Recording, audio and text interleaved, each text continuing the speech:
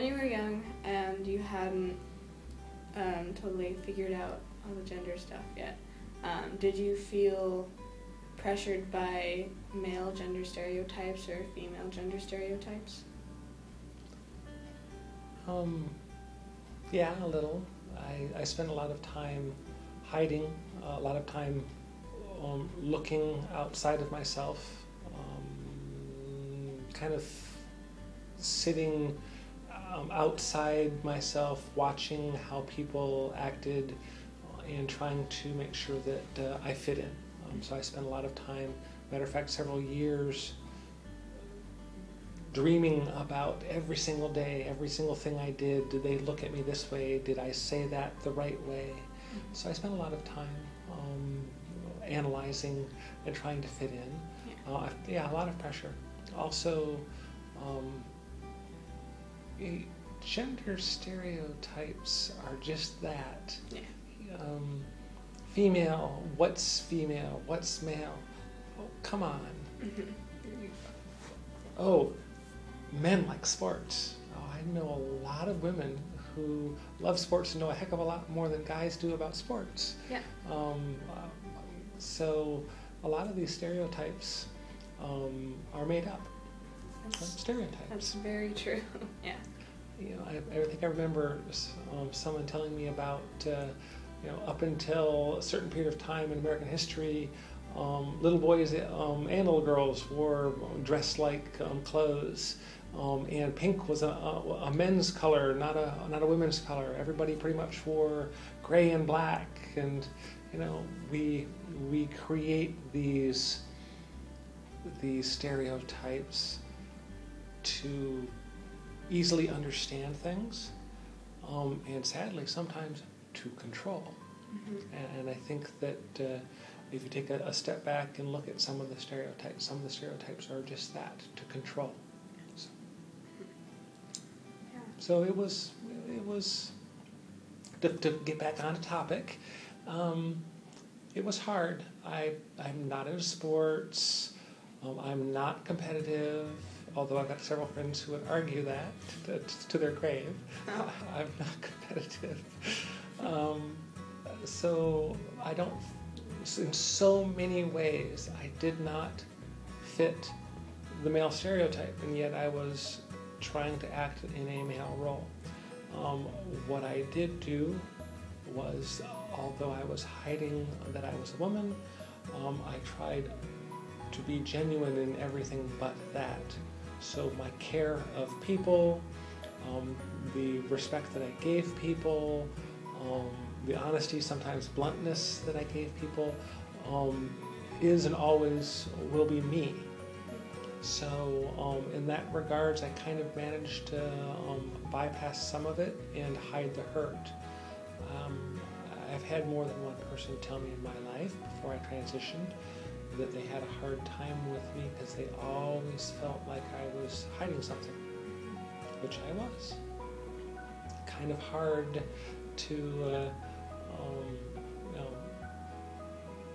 kind of hard to share that with people, and kind of hard to hide it, because if you're close with people, people will see that you're not always open, that you're always keeping something reserved. So yeah, there were some rough times. Yeah. Did you ever talk to any of your friends about this, like before you had started transitioning, maybe when you were young? No, absolutely not. Do you wish you had? No, I think I'd be dead if I had. I was raised in the 70s. Born in the 60s, raised in the 70s. Kind of give you an idea of age here. Raised in the 70s, East Coast-ish area, where I was raised. Attitudes are kind of like what we're seeing in North Carolina right now. Ooh. Attitudes.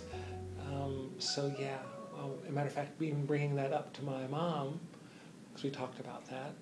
My mom, bless her heart, she's wished that I could have, but at the same time she acknowledged that if I had that time frame, I probably would have gotten killed by some crazy. Mm-hmm. So, no, I did not share with anybody. I think the earliest I shared with anybody was maybe about 7 or 8 years ago. Does being openly trans, do you notice discriminatory things? If you applied to a job, do you think you would be less likely to get it? I've heard about that in some places. So a couple notes on that. So I have not had the experience on the job side yet. I've been very blessed that the company that I'm at accepted me and has supported me. So my understanding is that's a pretty big thing. As the averages that I keep hearing quoted are that over 80% of transgender women are unemployed. Of the individuals who manage to find a job, it takes 1 to 2 years, where it might take 1 to 2 months otherwise. So in that regard, on the job front, I'm terrified of that, especially since my current role is a very male-dominated tech role. So and that's not to say that all tech roles are male-dominated. That's not the case. I just happen to be in a tech role that you don't see many women at all. So there's that piece. Being in California, I have not noticed directly any discrimination. I think I've been pretty lucky that way. Also, while if I'm out personally, I might be uncomfortable a little bit, and that's just me. When I'm with friends, I don't give a about anybody. Yeah. I'm all about my friends, so I don't pay attention to the jerk waiter or whatnot. I'd never see it unless the jerk waiter was being a jerk to my friend, and then I would see it and be upset.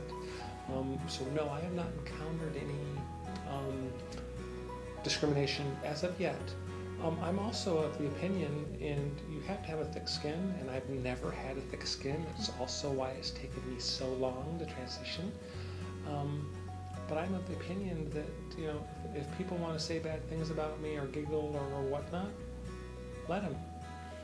As long as when they're dealing with me, they're able to be professional. What they do after they've dealt with me, on their own time, I don't care. That's them being little people, not me being little people. If they're able to be professional when they're dealing with me, that's all that matters. That's their job. Their job and their personal are two different things. So. Was everyone around you accepting of your decision before and after? Wow. Yeah, I was very blessed. Very, very blessed. All of my friends, all of my family have supported me. I've got the conversations and by the way, that is, at least for me, was the hardest thing. The absolutely hardest thing was to go to each of my friends, and I held off until the last minute. I held off until I was transitioning on the job, because I had several friends who knew each other, and I knew that it would be out no matter what. So I waited until the day that I announced the job, and then started making. My friends, all of them were like, "We love you. We don't give a, we don't care, other than maybe we don't understand, but we know who you are, and you're you, and we love you." Same thing with the parents. So I feel blessed because there have been more than a few people that I have heard of who have brought it up to their parents who have been kicked out on the street, or every friend has disowned them, or whatnot. So I'm very blessed that all of the friends and family are the people that I thought they were. So. Do you have any advice for people who are thinking of transitioning? Yeah, and I think it's hard advice. And the hard advice is because once you're sure, you want to move forward. There's this part of you that is screaming, "I'm done. I need to be me." That part is just, it can rush you through things before you've had a chance to, and I'm not saying stop you, but a chance for you to maybe do it a little better. And that is, take a step back. Think about all the things. Go to group. Groups will scare you. Groups will awe you. You're going to see under the transgender umbrella, which is a very large umbrella, you're going to see a lot of differences. Some of them might not appeal to who you are. Some of them are going to make you sit there and go. So I recommend group, and not just one, several different groups. I recommend listening, making some older friends in the transgender community as well. And the reason why I say that is because you'll typically only hear the positive within a group or online or on YouTube. Oh, it's so wonderful, it's so... You don't hear the hard parts. And it's important to at least be aware of the hard parts so that you'll be able to get through them.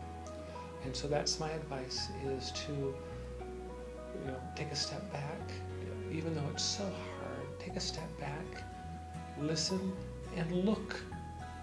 Don't avoid, look for the hard parts so that you can wrap your mind around, oh my God, 80% unemployment for a transgender woman. How am I going to handle that? Things like that. So I think it's very important to take your time and think out your transition, talk with people, and don't listen to all the positive. Look for the negative, because the negative is there.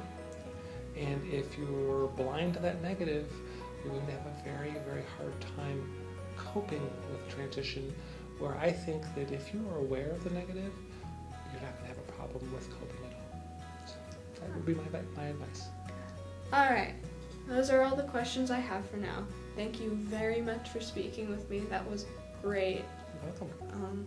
I'll see you guys next time. Bye. Bye.